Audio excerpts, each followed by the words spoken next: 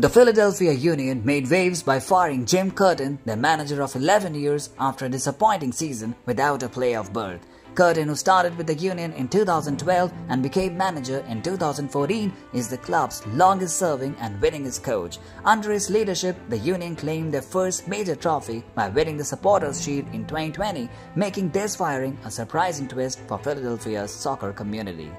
The Orland, Pennsylvania native and former Villanova player had become a staple in the Philadelphia sports scene, making the decision all the more unexpected. While fans expressed disappointment over his departure, opinions on the cause of the team's struggles varied. Some supporters and analysts pointed fingers at the Union's ownership, criticizing their hesitation to spend on star talent, which left Curtin without the reinforcements needed for a playoff push.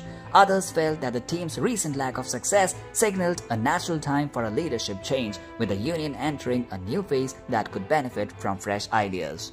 Despite the departure, Curtin's reputation and accomplishments have likely secured him a spot in the high demand among other MLS clubs, where he is expected to be a sought-after candidate for managerial roles next season.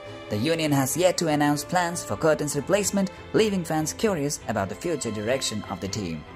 Well, that's it for now. With this update, we wrap up today's news. Stay informed, stay updated, and keep watching US Most Read. And please don't forget to hit the subscribe button. Thank you for watching.